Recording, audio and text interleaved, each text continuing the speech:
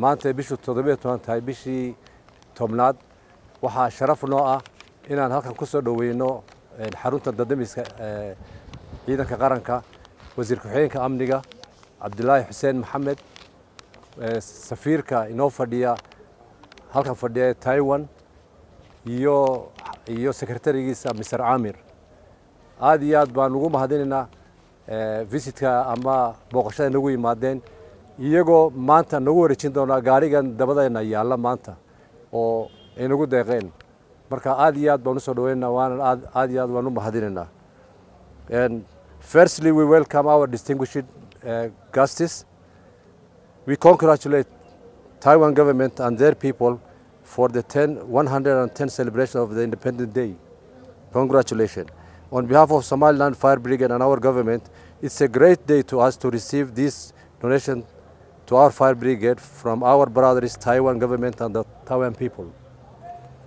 Again, we thank the Taiwan government for the good bilateral relationship between the two countries. These first plans will help to do great job to our people, and we will get benefit from it. I hope this donation will not be the first and last, but it will open the door of good ties between Somaliland Fire Brigade and Taiwan Fire Brigades. Again, thank you. Again, thanks to the Taiwan government and long life with good ties between our two governments. And thank you very much. Okay, it is delighted today on behalf of the Jiayi County, located in the southern part of Taiwan.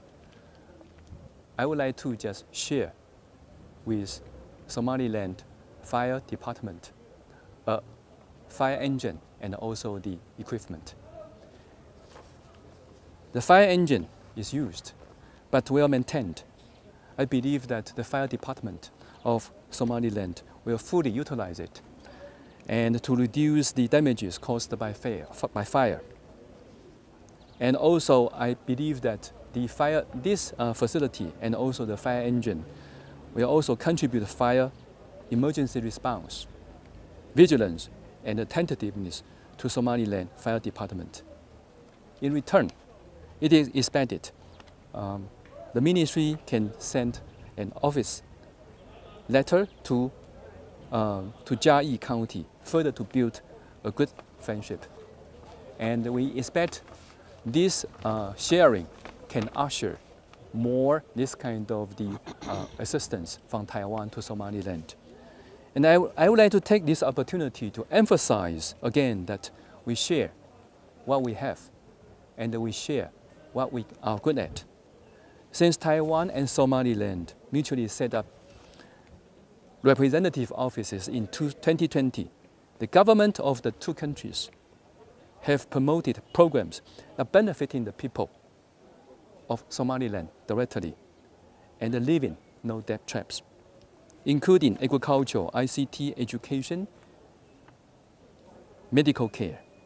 And we are shaping together the mutual assistance for mutual benefit cooperation. All the programs are met the free world requirements for being open, transparent, and legal. And I would like to share with you another information that just happened a few days ago. There was a big fire caused at the southern part of Taiwan, the second biggest city called Kaohsiung, cost 46 lives. So we appreciated Ambassador Mohammed and also some other members of the diplomatic corps already sent the condolence and also the messages to us. So we appreciated the Somaliland. This office appreciates the prayers and the messages of condolence to the victims from Somaliland government. I thank you. Saaka waxaan soo dhaweynaynaa halkan aan ku soo dhaweynaynaa xarunta Dabdemiska Hargeysa ee headquarter-ka ee Jamhuuriyadda Somaliland aniga oo la jooga General Ahmed Mohamed Hassan Ambassador Alan oo ambassador-ka halkan u fadhiya Jamhuuriyadda Taiwan iyo First Secretary-giisa Caamir oo halkan ugu soo booqday oo halka u yimi inay wareejiyaan gaadhigan aan dhabarkayaga taagan ee baabuurta dabka la dagaalanta oo ay ugu deeqeen xarunta dabdemiska ee halka kan Hargeysa ay ugu deeqeen aad iyo aad baan ugu mahad celinaynaa aad iyo aad baan u soo dhaweynaynaa Taiwan iyo Somaliland waa laba dal oo iskaashada oo arrimo badan ilaa hadda iska kaashaday arrintani ma aha tii ugu horeysay mana aha tii ugu dambeysay insha Allah way sii socon doontaa waxaanu rajaynaynaa inay aad u badato oo halka imanka ay beeraha iyo waxbarashada iyo dabdemiska iyo meelo dhowra ay tahay ay noqoto majaalaadka oo dhan aad iyo aad baan ugu mahad celinaynaa dawladda Taiwan maxaan ku lahaa deeqdan ay bixisay